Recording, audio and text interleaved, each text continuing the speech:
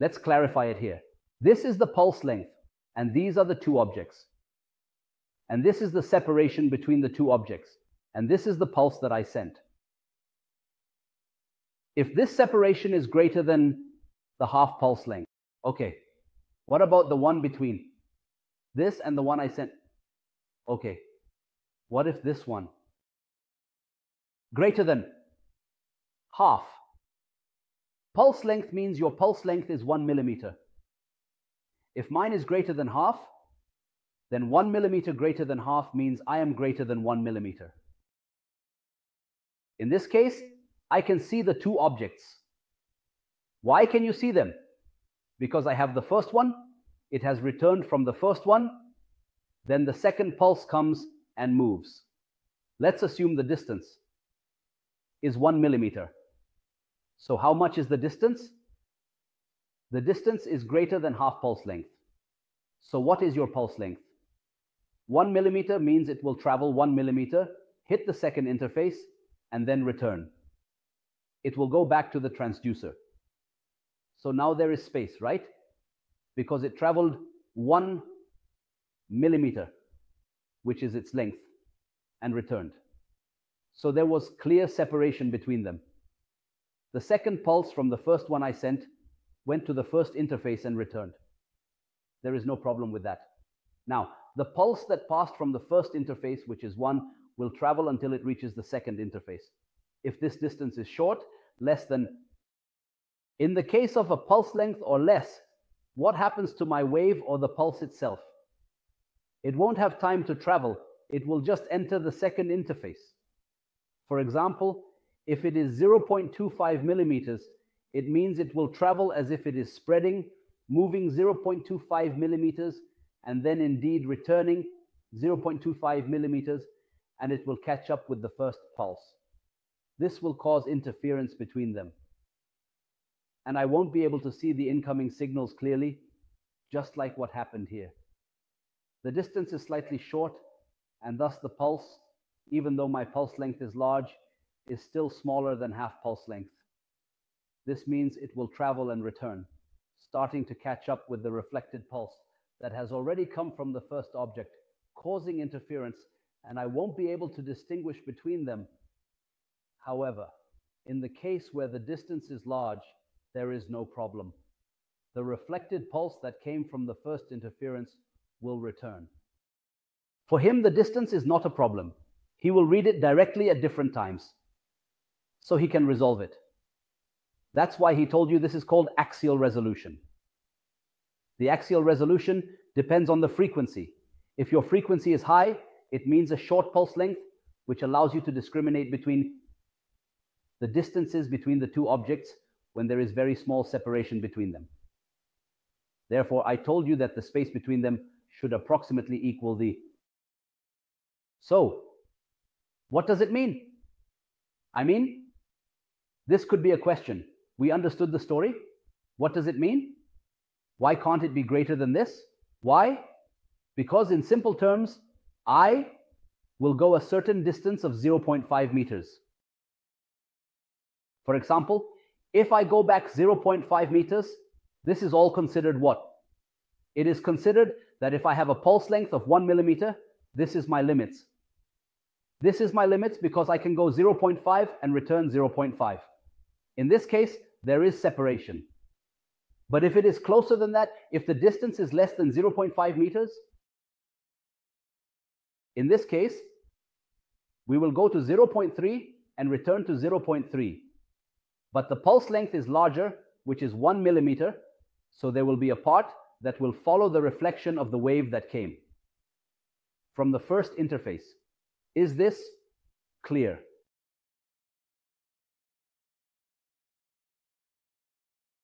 Okay, I'm fine, so I won't argue, thank God.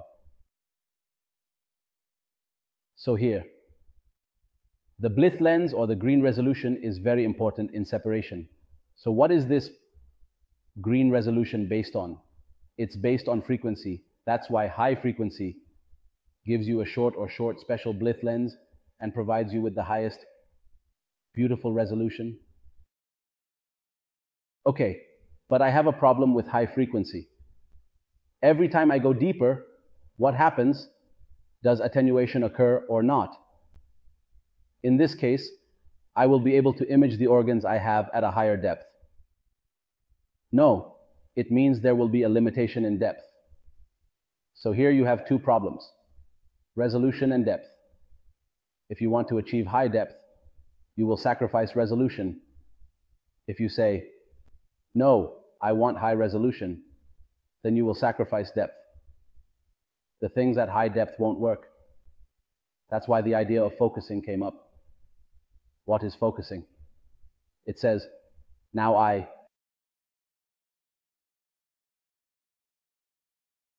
There are other types of resolution that we haven't discussed, but I took this episode to talk about frequency and its role.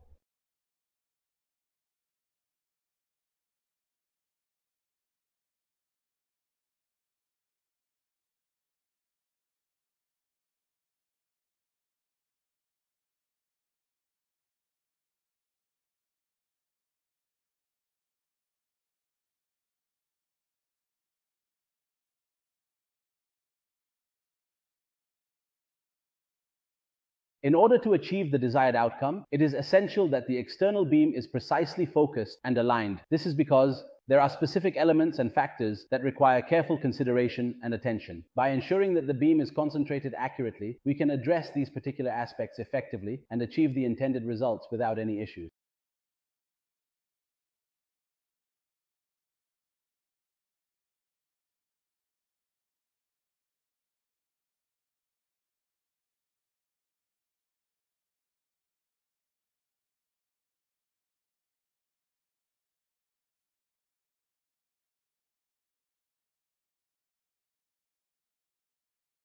What is the topic of beam focusing? I have a transducer, which consists of what? I mentioned that I don't have just one crystal. Rather, I have a set of elements, each representing a piezoelectric material or crystal. This can reach up to 512 crystals or 512 elements. So if today I make all these elements, are there 512 elements? Well, if I made all the elements today, the first element activates, then the second element activates, and the elements are aligned, meaning I made the activation process of the elements, or what I call the firing of the element, happen gradually. Therefore, I have reached how my beam is currently functioning. For example,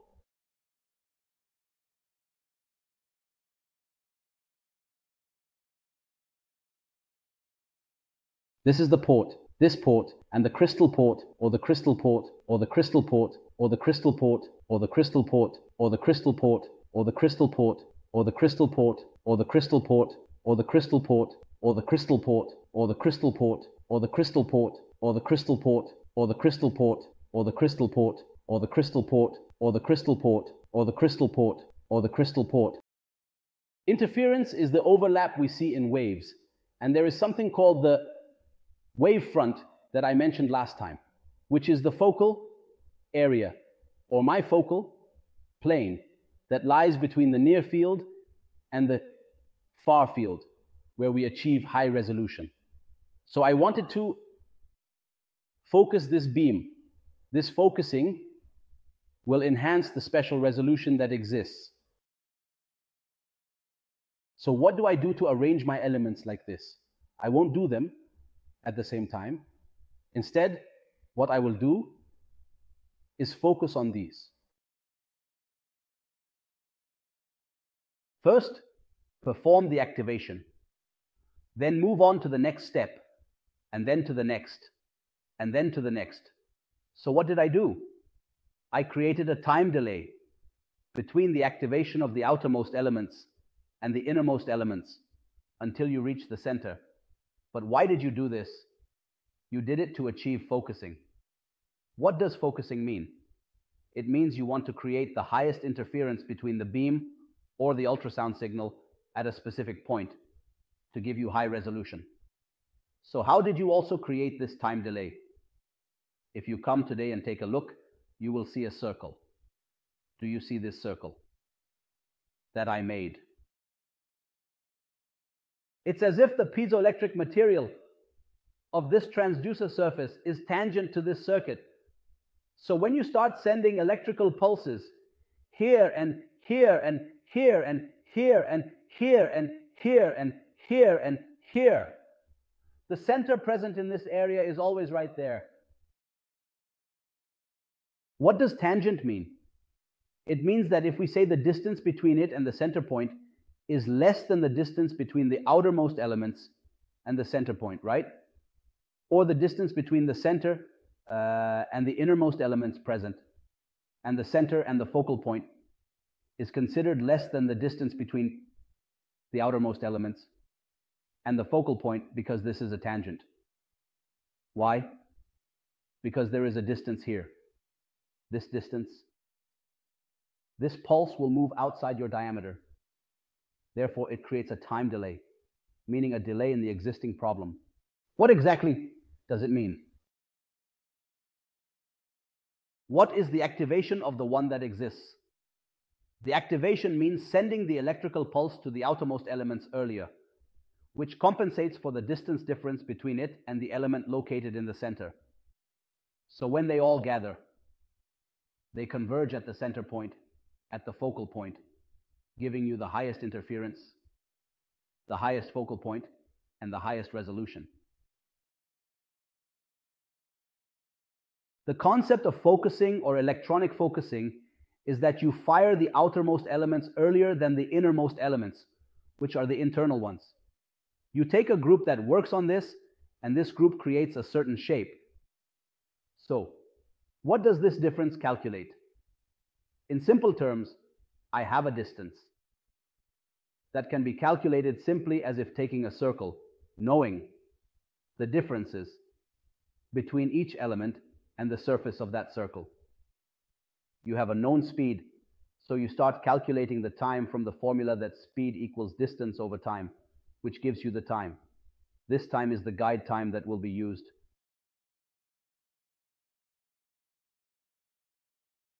So this layout works in this way.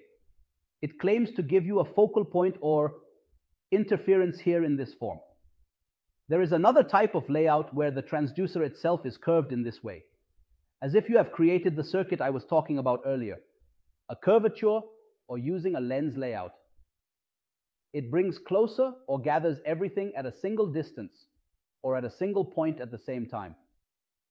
This enhances the interference, giving you a high focal point, which is referred to as using the focusing length or the curved source. However, what I was discussing earlier was electronic focusing. Electronic focusing will enhance your focus. The area of the near field that we mentioned discussing last time is the conversion area, where I have a transducer. The shape looks like this. I have the near field area, which is converging, which is the area of interferences. I have this surface and the interface between the far field and near field, which is the focal plane for me. I also have the focal zone area. Why this area? Do you want to enter?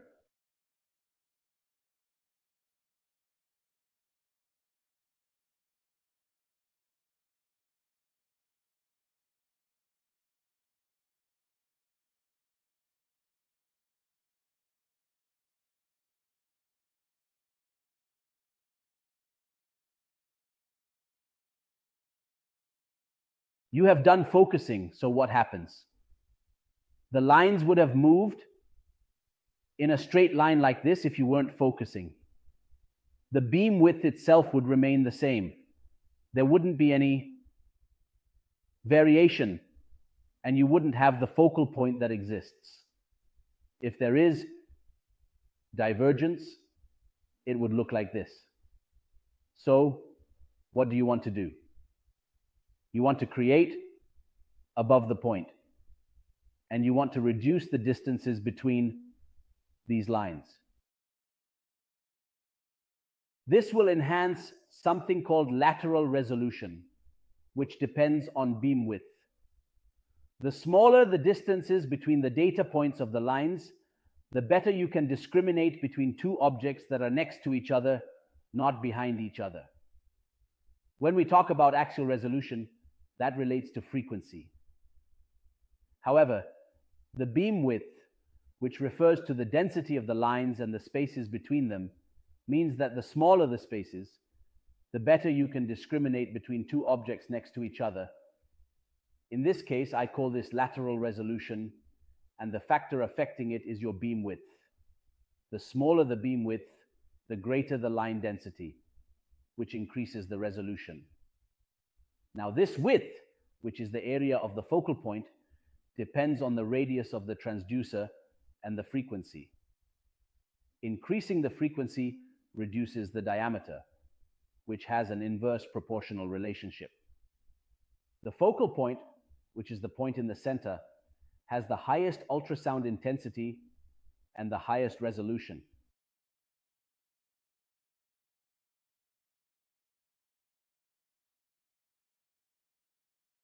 The story we were actually indeed currently talking about is that I am indeed taking, for example, in the first group from 1 to 5, the ones inside should first work on the outer ones, then gradually reduce until reaching those in the middle.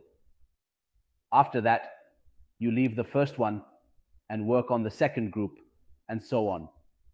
This way, for each group you take, you create a point as if you are working with a set of points, not a single point.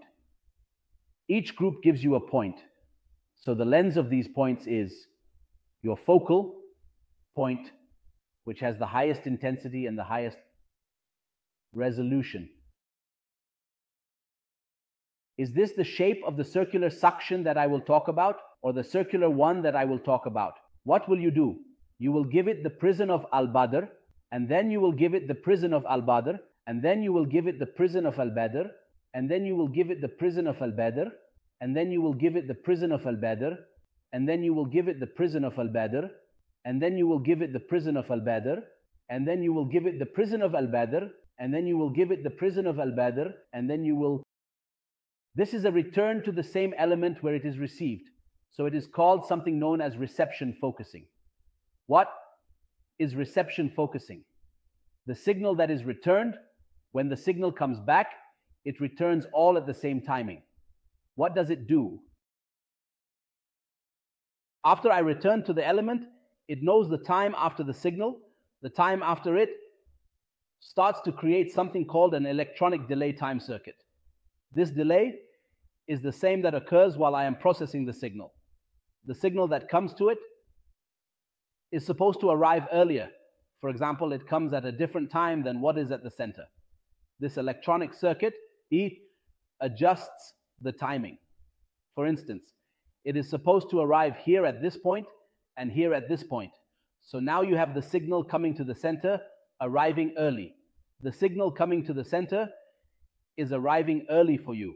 So it creates an electronic circuit called the electronic delay time circuit to adjust the timing of the existing signal. It sends everything to the processor, and the processor processes it at the same timing, or at the same time it is coming from the same point. Now, when I think and say that the topic of focusing is very important, and he explained the topic of resolution, explaining in detail that you should do something called multifocal. What does multifocal mean? In simple terms, it essentially means that instead of having just one focal point, you increase the number of focal points.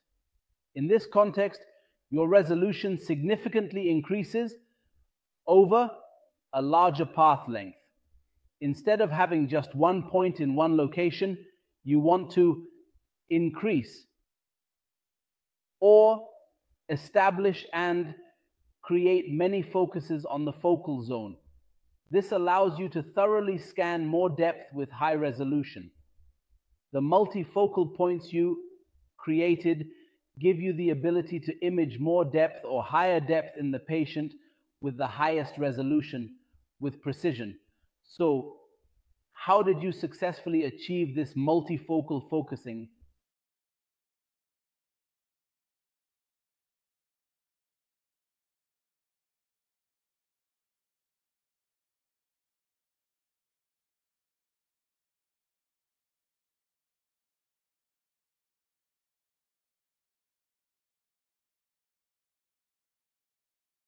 As a transducer, I can control who to activate in the elements and who not to.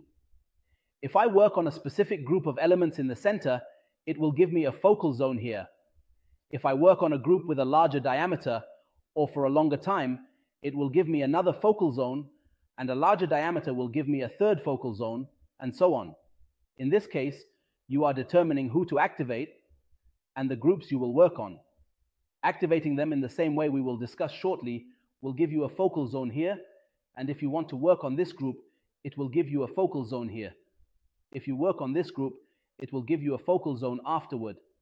Thus, through activation of the different elements and the different widths available on the transducer, you can create multifocal zones and enhance the resolution you have. However, keep in mind that this will come at the expense of frame time. When we talked about this, at that time, every focal point will take time to return to you, so you are essentially increasing your frame time, which is the time it takes to form the frame we discussed.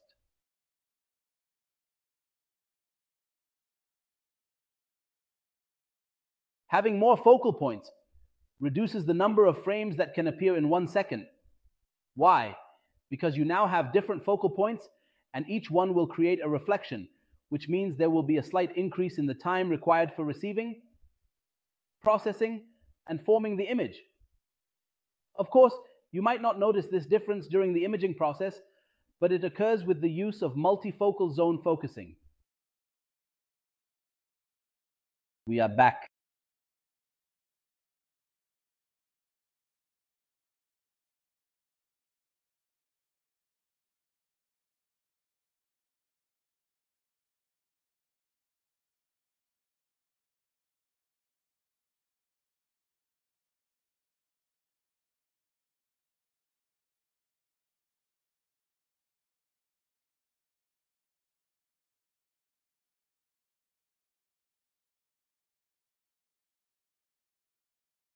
You will find that most transducers today use multiple focal zones because if you work with only one focal zone, you will have a signal that does not appear as it should. This technology exists according to the specifications, and it is widely recognized that in the field of ultrasound technology, everyone prefers to work with multiple focal zoning as a standard practice in modern applications. I have not worked with ultrasound, God willing, but it might help me in this matter. In the industry, advancements in this area have been significant over the years and continue to evolve with new innovations emerging regularly.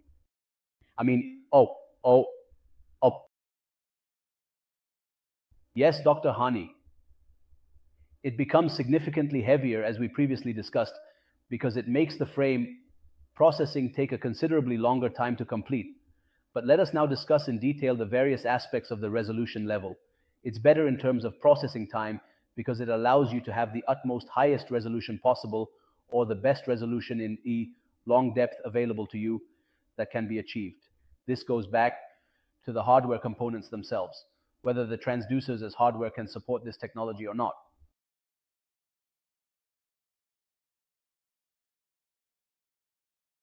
For example, when using a laptop or something similar for programming such as coding and other related tasks, you need high specifications in order to ensure optimal performance and efficiency in your work and projects. Similarly, it's the same idea with phones. When considering phones, one must ask, is the hardware truly equivalent to this technology? Is the hardware truly up to par with the demands of modern technology?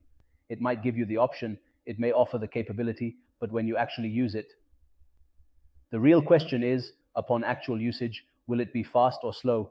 Will it perform swiftly or lag behind? From my perspective, choosing the specifications is crucial and you should look at them carefully.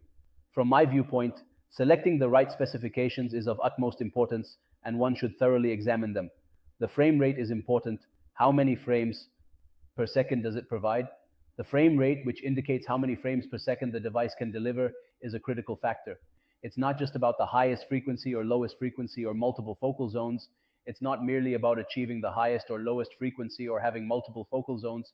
It's about how many frames it can handle with the focal zone. It's about the device's capability to manage numerous frames within the focal zone. This should be mentioned in the purchasing sheet for the machine. This information should be clearly stated in the purchasing documentation for the machine.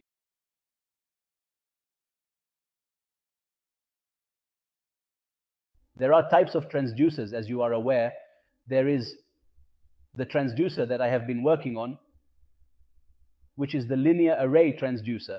There is the first transducer that you know, and I have worked with it. There is the linear, and then there is the convex transducer, which is a different shape. I don't want to find you a better picture.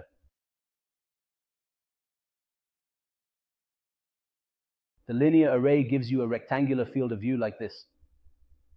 And the convex provides a field of view like this, which is like seeing something in a fan beam.